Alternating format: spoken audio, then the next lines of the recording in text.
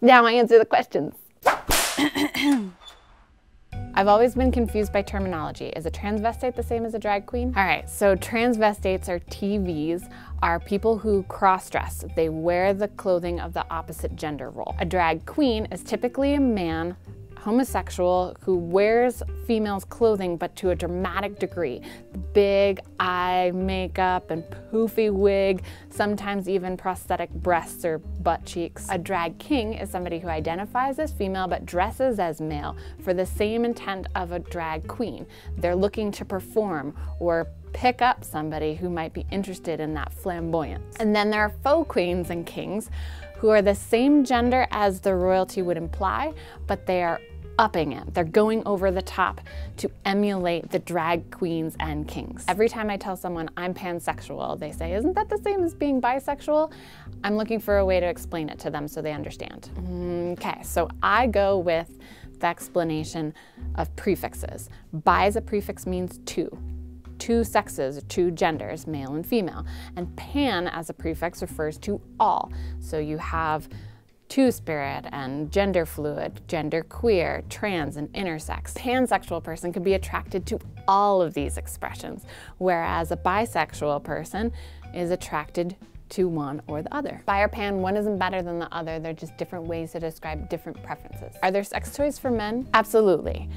Toys aren't necessarily gender specific, but there are toys designed for certain body parts like vaginas and nipples and penises and scrotums. Anal products like beads and cones and plugs are used to stimulate the male prostate, which can enhance orgasm for a guy. So-called pocket pussies or artificial orifices are other for the man products. The penis, lubed up, is thrust in and out of a rubbery sleeve to give the sensation of penetration while masturbating. There are also dolls and cock rings and vibrators and BDSM gear and position cushions.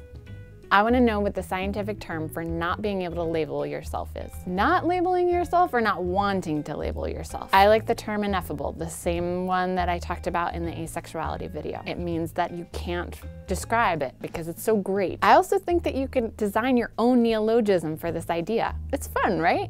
I tried a label because A as a prefix means without, so it's kind of like without a label. Please talk to me about polyamorous relationships and sex with 3 or more people. I need help. Polyamory meaning love for more than one person at a time. I'm going to give you some incredible resources for this. First, the Threesome Handbook, which is going to cover your 3-person relationship, then the Ethical Slut, and finally Franklin Vieux, V-E-A-U-X. I think that's how you pronounce it. More on him, including an amazing non-monogamy map. Do you believe that it is better/healthier for somebody questioning to not find a title on the sexual spectrum or to be open to all experiences without the pressure of orientation classification? I'm glad we have options. For one person, it could serve them better to settle on a title and to build an identity around that. And for another person, it could be great for them to have experiences and to figure out what that's going to look like if it's ever going to settle at all. What matters is that they have the option to learn about their sexuality and navigate it in whatever works for them. Thank you for creating a more sex-positive environment. You're welcome for the environment. Thank you for the feedback. This episode of Sexplanations is brought to you by Audible.com. Audible is an Amazon company that reads books to you. I was first introduced to it watching The Brain Scoop when Emily suggested a natural history find. You can find sex books on there too. Type sexuality or sex into the search bar and scroll through audiobook selections for your next road trip or crafting session. I'm particularly pleased with Audible's recording of The Ultimate Guide to Sex and Disability